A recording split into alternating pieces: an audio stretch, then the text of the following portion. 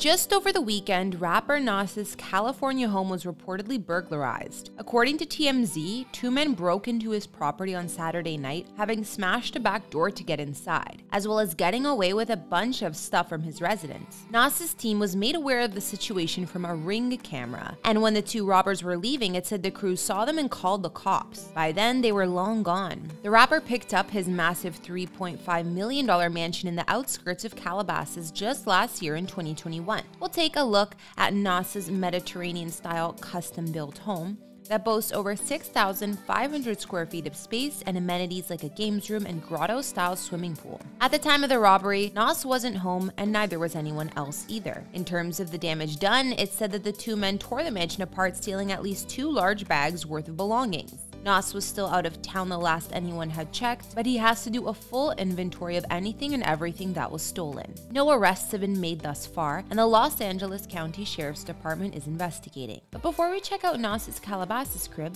let's also take a quick look at some of his former places too. Also, Michael and I have dropped our own house tour of our new home that we moved into this year, so go ahead and subscribe to our personal channel if you want to see where we're living and more of what we're up to. In these videos, we don't reveal any addresses, and even though I've done a house tour of my own place, please do not show up at any private residences because it's not safe for anyone.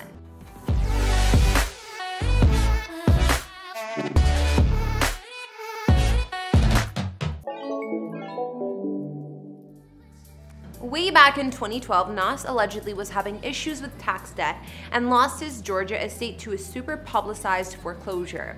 According to records, the rapper bought this home back in 2004 for $585K, but SunTrust Bank, who issued Nas the loan, said he couldn't foot the bill and defaulted on the payments. When the bank took the property back and sold it to the highest bidder, the home only went for about $348K, a steal for the new owner. When the bank took the property back and sold it to the highest bidder, the home only went for about $348K, a steal for the new owner. Located down south in the town of McDonough, Georgia, Nas's former home was built in 1999 and boasted over 3,500 square feet of living space inside. There is a grand entryway with double height ceilings and large living spaces throughout, along with 2 bedrooms, 3 full baths, and 2 half baths. There is a formal living room which was definitely decorated for the times, including a stately white fireplace, bold walls painted in reddish hues, and flanked with columns. The kitchen was quite dated too, but I'm sure it had been renovated since,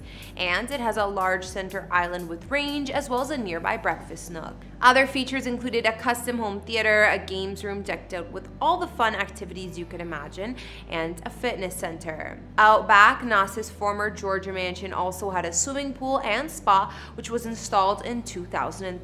It looked like the perfect setup to entertain. In 2005, Nas married rap songstress Khalees Rogers in Atlanta. However, in 2007, the couple bought a home in Los Angeles for $1.6 million. We don't know about the rapper's one-time residence here, but we do know it was built in 1947 and offered over 3,200 square feet of space with 4 beds and 3 baths. We also know, compared to this place, his latest home is a definite upgrade. These days, things seem to be looking up for the iconic hip-hop star. Not only did Nas win his first ever Grammy this year for the rap album King's Disease, he also got the keys to his new sprawling mansion in the semi-rural Calabasas outskirts. Located in an exclusive community just outside the well-known Calabasas, California, Nas paid $3.5 million for his new crib, and it sits on a huge lot of over 10 acres, looking like quite the oasis. Walking up to the home, the exterior is slightly boxy and modern, and records claim the estate was custom built in 2007. It boasts a Mediterranean meets Southwestern style in its architecture, and inside has 6,526 square feet of space with 4 bedrooms and 5.5 baths throughout. Sounds like the nicest home Nas has owned over the years, at least out of those that we know of. The house was originally listed for $2.5 million, but with all the luxury features, land size, and more, it attracted a bidding war, one which the rapper came out on top. His mansion sits beyond a long driveway and is of course protected by gates and sufficient security cameras for privacy.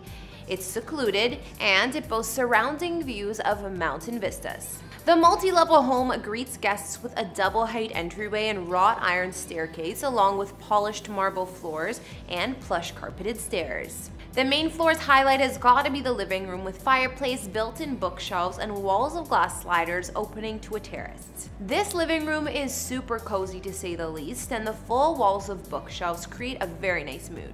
Nearby, there's a gourmet kitchen that has wooden cabinets, a center island with plenty of space to food prep, fancy Viking appliances, and granite counters. There's also a separate breakfast room and a butler's pantry with extra beverage fridge, so it's safe to say this space is decked out. While all of that is nice and impressive, this floor also has a family room with another fireplace and a flat screen TV, and elsewhere, a sunny home office where the rapper can sign some business deals. Nas Calabasas mansion also has standout features like a spacious wine cellar with tasting area and a games room with billiards table and a wet bar. Moving to the rapper's upscale master retreat, it comes fit for a king too.